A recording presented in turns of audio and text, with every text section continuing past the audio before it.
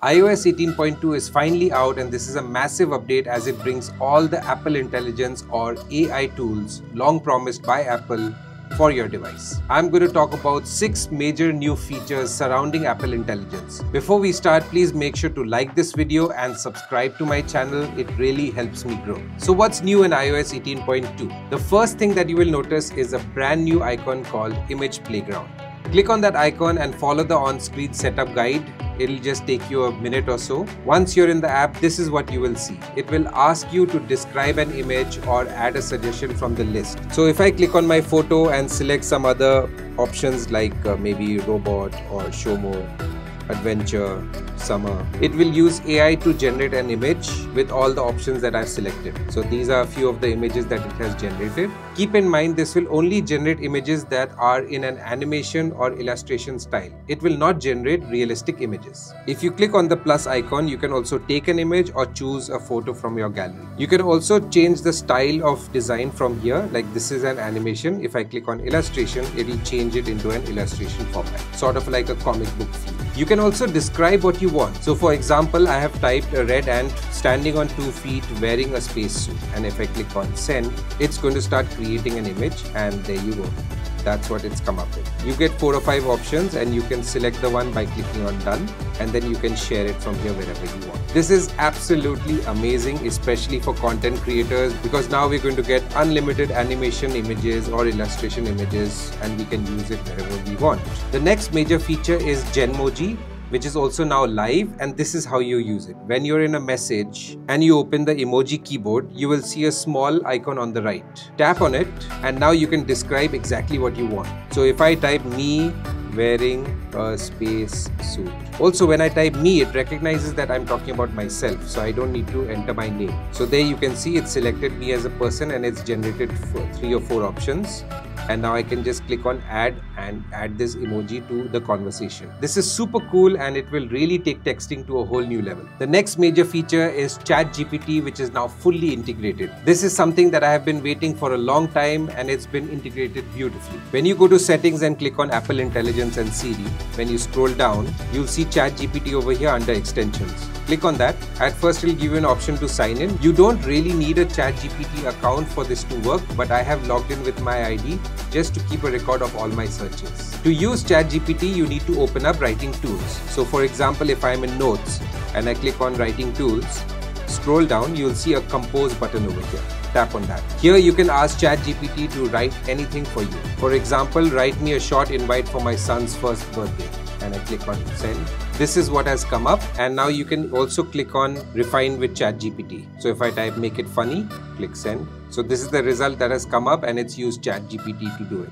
Another example is if I type in find me 5 recipes that I can use to cook tomatoes and basil, and there you can see it's given me a couple of options, all from ChatGPT. This is fantastic. Next, ChatGPT has also been integrated into Siri, and this is also absolutely fantastic. I've been on iOS 18.2 beta for a long time, and I've been using this feature a lot. You can just ask Siri for something and it'll give you the option to search that with ChatGPT. So for example, find me 5 recipes that I can use to cook tomato and basil. It's asking me to use ChatGPT to generate this answer for me. Once I click on use ChatGPT, it says working with ChatGPT, and then it'll give me an answer for my query. And there you go, that's the entire answer, and it also says ChatGPT at the bottom. If you don't want Siri to confirm ChatGPT requests, you can go back into settings, Apple Intelligence, ChatGPT, and turn this option off from here. So now if I say, give me 5 recipes that use tomato and basil. See, it says working with ChatGPT straight away. It didn't ask me for the prompt.